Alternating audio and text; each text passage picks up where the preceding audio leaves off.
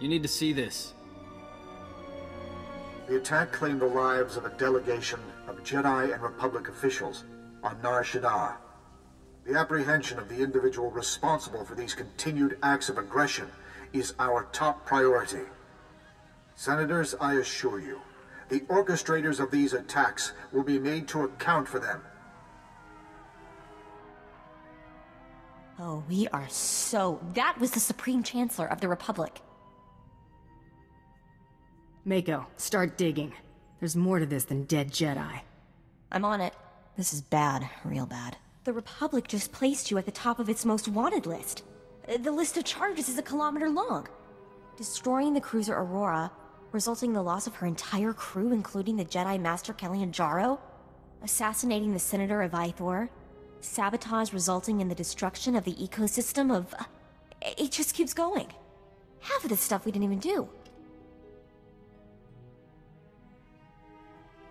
If they think I'll let them pin all this on me, they've got another thing coming. I don't think they plan to let you dispute the charges. They're offering a 10 million credit bounty for your capture. Mom would be proud.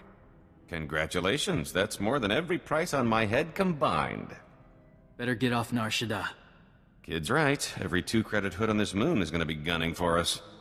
Before you plot a destination, it gets worse. Accusations are flying all over the holonet, and Imperial officials are making a big show of burning any bridges between us. I don't know what the Empire's idea of full cooperation is, but laying low in Imperial space is looking a lot less likely. The Empire's hung us out to dry. Find us a place off the grid. Brayden was the one with the contacts, but I'll find some. Hold that, we just got a high-priority communication. It's an Imperial summons. We're to rendezvous with an Imperial fleet in the Outer Rim to discuss our recent activities. Discussion? Yeah, I bet. It doesn't sound like a request.